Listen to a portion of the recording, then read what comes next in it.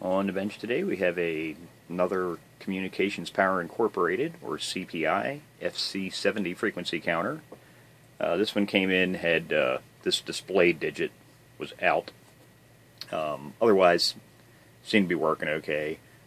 Customer wanted the electrolytic capacitors changed in it, and just go through it because it'd been worked on before. Wanted to make sure everything was okay. And, there was a little bit of sloppy soldering, so that was straightened out. And God, the more of these things I work on, the more I understand why there are mass murderers and whatnot in the world, because, I had to work on shit like this every single day. Yeah, I'd probably turn into a mass murderer of engineers. Not electrical engineers, mechanical engineers, because, man, I've had a bunch of shit in a row lately.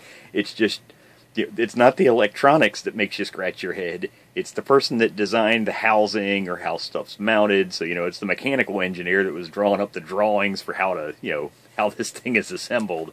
And, it's another one of those. You just kind of, sit back, laugh at yourself, think, okay, and, move on, because getting mad does no good.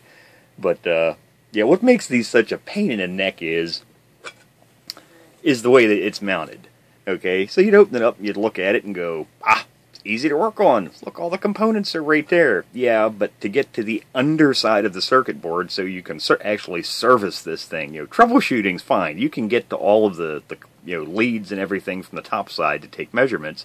But when it comes time to actually change anything, you have to completely dismantle it. So this front panel, rear panel, the circuit board, the transformer, everything, and then there's the voltage regulator, which is bolted or screwed to the bottom, cover, and because it uses that as a heat sink. That all has to come apart. Well, now everything's still attached with wires, and it's flopping around, and yeah, what you usually end up doing, it's the same thing that happened to me, is you're flipping it back and forth, back and where you got it, trying to hold it up, and wires break off. And then I'm getting ready to put it back together after I got it fixed. I'm in the process of screwing the voltage regulator back onto the bottom cover, and one of the wires broke off of that. I was, oh my God.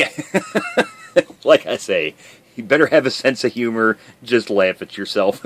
So, it's been put back together now. All of the wires are attached. So, it's up and running again. What this ended up needing was, ended up needing a display segment, and it also needed the one transistor, which is associated directly with this display. So that's been replaced, and it's now working. So it's hooked up to the radio right here, and it just got done calibrated, which actually, having the cover off this long might have thrown the calibration off a little bit, because after you get done working on one of these, if you want to calibrate it, you almost have to turn these on and let them on for about 45 minutes or an hour, because it, to get completely hot, because it's a frequency counter. It does not have a crystal oven other than the cabinet itself, so the frequency is going to drift all over the place, until this thing stabilizes in temperature. And then even once it does, adjusting this stinking little trimmer capacitor right here, that little green guy, so that's your actual adjustment for what it's displaying. Adjusting that can be a chore because it's really, really sensitive. You turn it the tiniest bit, and you just jumped up 500 or 600 hertz. Just barely turn it just a little bit more, and crap, it just dropped 800 hertz, and you're it's really tricky. But so in any case, like I say, it's been on for quite a while now. I just sat the cover back on there, but I can feel the bottom. It's hot because these things, once you let them on for a long time, they get really, really hot. They make great coffee warmers.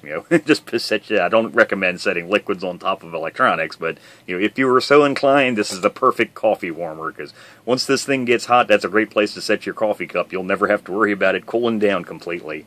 So, like I said, it's hooked up. I have the radio hooked up to the input of this. It comes out of this, goes out the coax cable over to the BK1040, and then that's attached to that frequency counter. The output of that is attenuated down and goes to that frequency counter right there. So we key the microphone.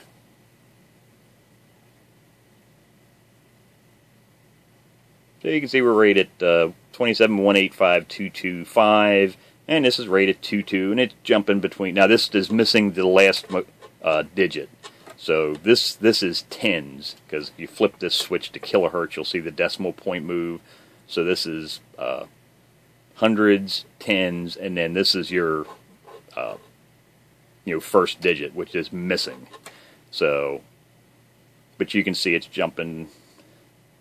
So it's as close as you're going to get it, because I could spend another half hour to an hour trying to get that thing to where it will change to 2 3 when that changes to 2 3 0. So actually that's about right, because usually you'll have them where they'll, like this digit, when you get past the halfway point, 225 and above, it'll use flip up. So that's right around. You can see it's changing now. It's dropping down. Like I say, put the cover back on. I got to wait for this thing to completely stabilize in temperature because I had the cover off.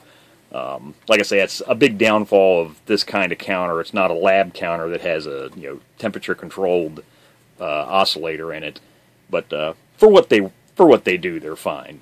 Like I say, it's just actually working on them can be a bit of a chore. And one of the big problems with these is the double-sided circuit board. People work on them and they end up screwing the traces up on them. So, always keep an eye out for stuff like that. It's not uncommon to find circuit traces all screwed up on these things. But this is another one. It's been rescued, is working again. Cosmetics, the cabinet's in pretty good condition.